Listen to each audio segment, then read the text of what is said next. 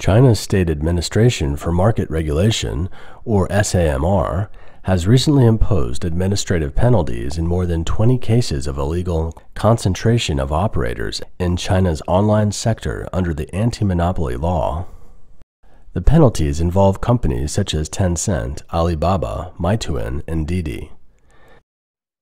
Many observers are concerned that this move by the Chinese government will not only fail to protect Chinese companies and businesses from healthy competition, but will also fail to effectively protect consumers' interest. It will instead inhibit the innovation and development of private companies in China, leading to a flattening of private companies and potentially spilling over into China's overall economic development. So why did the CCP launch an anti-monopoly storm? On July 10th, China's anti-monopoly regulator, SAMR, issued fines in 8 cases involving the illegal implementation of operator concentration by companies under DiDi, 6 cases involving Alibaba, 5 cases involving Tencent, 2 cases involving Sunning, and 1 case involving Meituan. The cases all violated Article 21 of the Anti-Monopoly Law of the People's Republic of China and constituted illegal implementation of concentration of operators, which is a legal term referring to the merger between operators.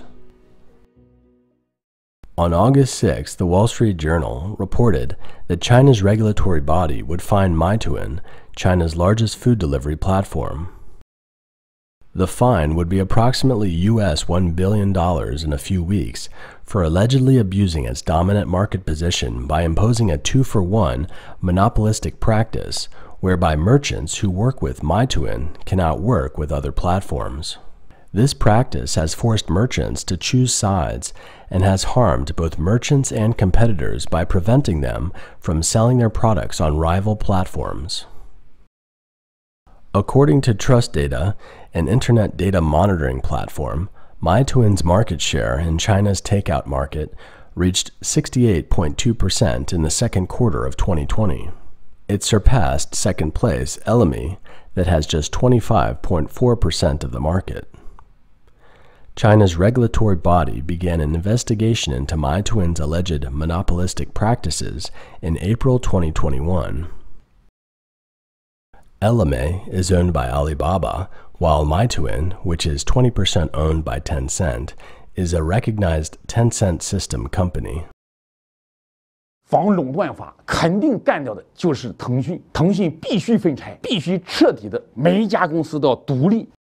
它其实根本不是互联网公司，它是典型的投资公司。他手中抓的东西都是你们所要的，他做的每一件事情，最终都是为了一个目的，把14亿屌丝都圈在他的平台上。有了这14亿的屌丝在手上，他就有无限的发财资本，还有无限的投资的资本，因为他根本不投钱，他光导流就已经占股份了。所以你美团要他投资，他投点小钱，把几个亿的屌丝都导给美团了，美团哗一下就起来了。 Tencent, China's online giant, was originally the target of this wave of regulations. A few days ago, the Communist Party's official media criticized online games, calling them spiritual opium. It named one of Tencent's games, after which Tencent's share price plunged. At the same time, Tencent's forecast price-to-earnings ratio also fell to a 3-year low. In the face of the uncertain regulatory outlook, investors in Communist China and abroad also began to sell Tencent. The goddess of investing in the US, Cathie Wood, her fund and other Chinese public funds have reduced their holdings in Tencent. A July 24th announcement by China's SAMR showed that Tencent was ordered by Beijing to relinquish its exclusive music streaming rights within 30 days. It was also fined 500,000 renminbi, or about $75,000 US. The notice stated that Tencent's acquisition of a stake in China Music Corporation in July 2016 constituted the illegal implementation of an operator concentration. The penalty appears to confirm previous rumors. On July 12th, Reuters, citing two sources familiar with the matter, reported exclusively that Chinese authorities had asked the music streaming company of Tencent Holdings to relinquish its exclusive streaming rights. Otherwise, it would face a fine of at least US $1.5 billion, which would be reduced to about $75,000 if Tencent agreed to relinquish its rights. Tencent has been punished 3 times before, involving a total of 9 cases, and has been fined a total of 4.5 million renminbi, or about USD 675,000. The USD $1 billion fine imposed on Meituan is the second largest fine issued by the Chinese government to a private company in 2021. Alibaba Group, on the other hand, ranked first. In December 2020, after opening an investigation into Alibaba's abuse of market dominance in the domestic retail platform services market, the SAMR issued an administrative penalty against Alibaba in April 2021, imposing a fine, which is 4% of its 2019 domestic sales, 457.512 billion renminbi, or USD 703.61 billion. The amount comes to 18.228 billion renminbi, or approximately USD $2.8 billion. This is a record high in the history of penalties imposed on Chinese companies. Alibaba's troubles are not over. Recently, a sexual assault scandal at Alibaba broke out on China's social media, and the Communist Party's official media has taken a rare stand for the victimized employee. On August 9th, the People's Daily posted an article stating that capital must not control the media, and Weibo, China's equivalent of Twitter, must not become a tool for certain interest groups to manipulate public opinion.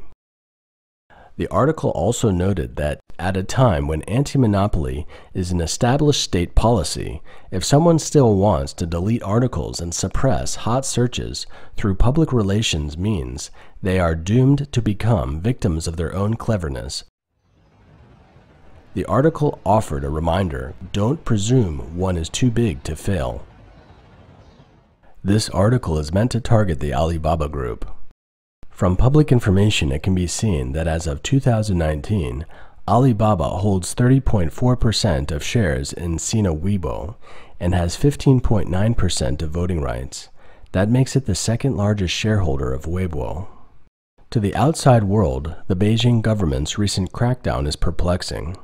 One of the main reasons for this is that it is probably an internal communist crackdown on dissidents. Overseas Chinese media reports that insiders have revealed that the companies being hit are those backed by the forces of former CCP leader Jiang Zemin. Alibaba and Tencent developed and grew when Jiang was in power and are closely intertwined with the political and business landscapes of Jiang's powerful interests.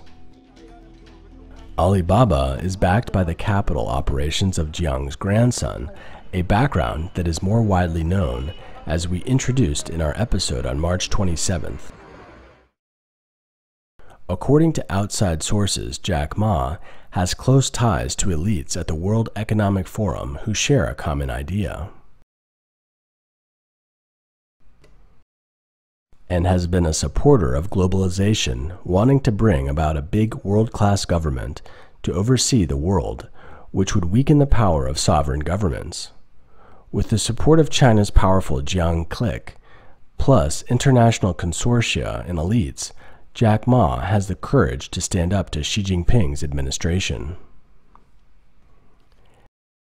In fact, Tencent is just as closely tied to the Jiang faction.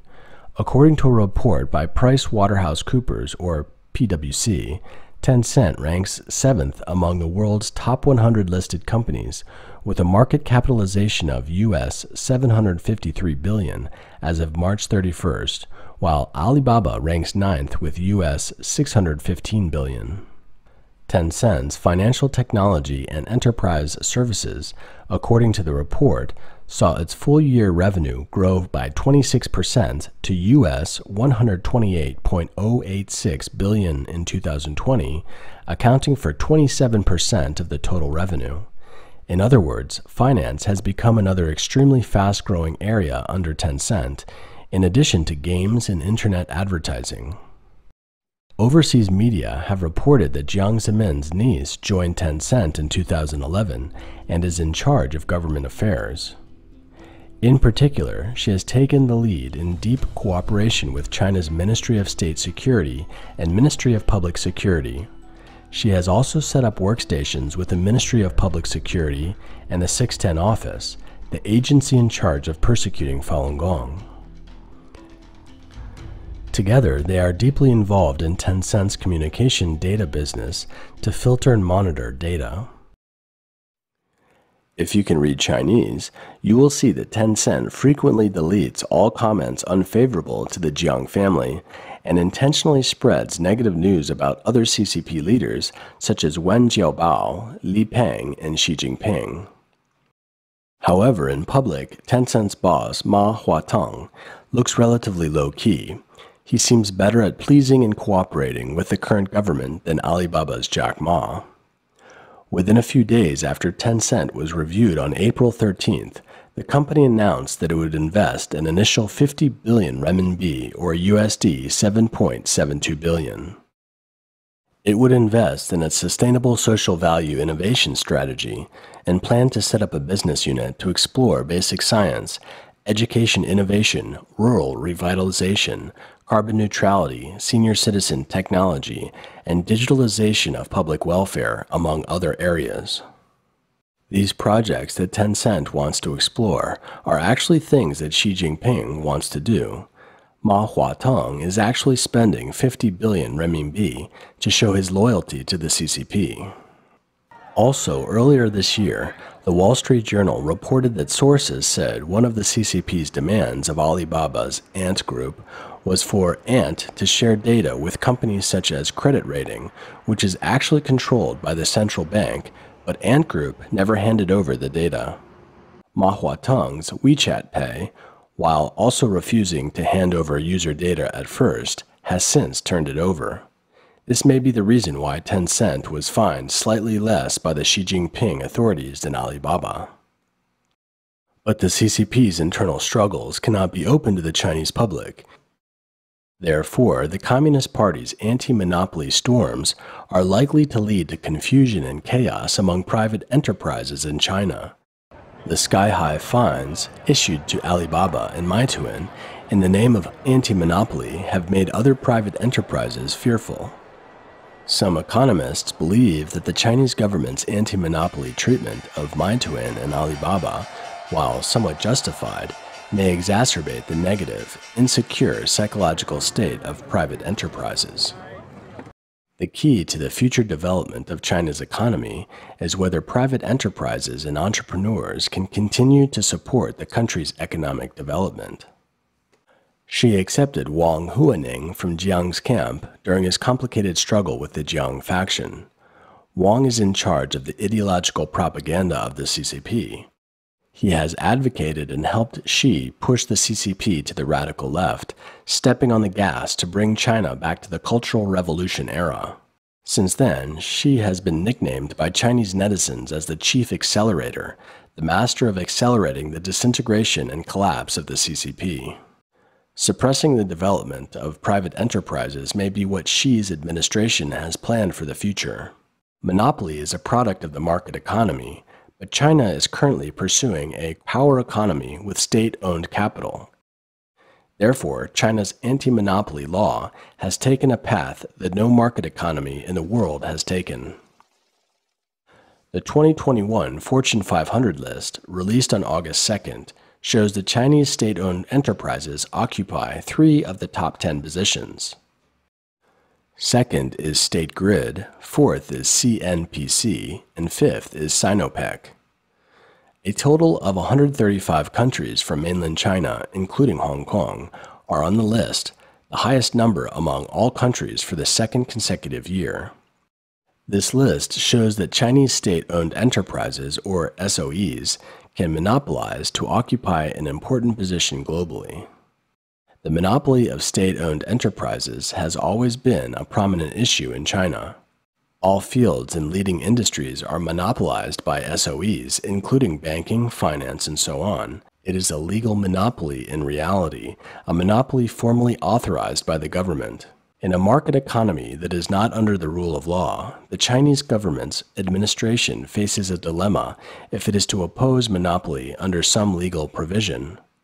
Why does the government not oppose monopoly by state-owned enterprises? But the CCP does not seem to care whether they are able to answer such questions. The CCP is willing to sacrifice the development of China's private enterprises, its overall economic development, and it doesn't mind being in the middle of numerous crises as long as it maintains a firm grip on its power over the people and enterprises in Communist China.